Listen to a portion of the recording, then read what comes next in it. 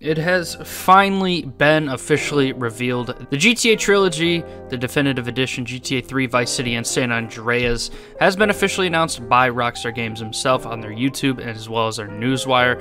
This is pretty much the entire trailer. It's literally just shows it off, 3 little pictures of each game, and then the Definitive Edition. Of course, the release date coming soon. We don't actually know, but there are some exciting news for GTA Online as well. So one of the bigger features, the Definitive Edition will feature across the board upgrades, including graphical improvements and modern gameplay enhancements for all 3 titles, while still maintaining the classic look and feel of the originals.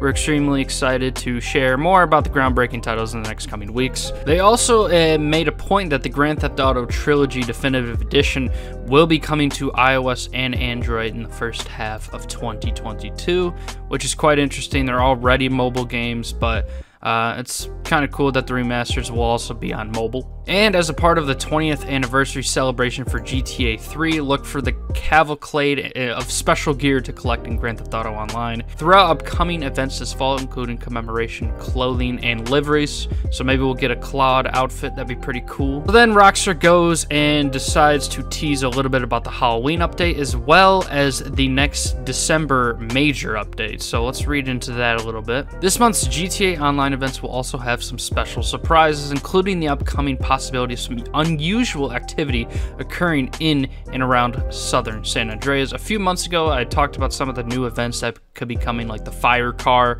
I don't remember exactly, but if you know what I'm talking about, then you know what I'm talking about. And they talk a little bit more about vaulting some jobs, reducing some of the lesser liked jobs in GTA Online, which is good. We want that. Vault some of the old crap that no one likes. And they tease the next update, and later this year, get ready for an exciting new adventure in GTA Online, as well as some well-known contacts and familiar friends need your help in expanding their legit business, with many more surprises soon to be revealed. So that's definitely talking about the auto shop for sure. We knew the GTA Trilogy Definitive Edition wasn't going to be anything crazy or special, just a little bit of updated graphics. It's still going to look pretty much like the classic version, just more modern. It's nothing crazy, but I am excited about the new Halloween DLC. Hopefully there will be some new and exciting stuff there, as well as the update that they teased a little bit for December's update with the legitimate business. Like I said, it's probably talking about the auto shop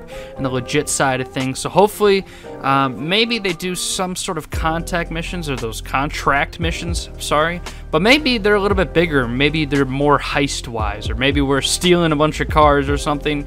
I don't know. I'm thinking more Fast and Furious type shit, because that's pretty much what the DLC Los Angeles Tuners was.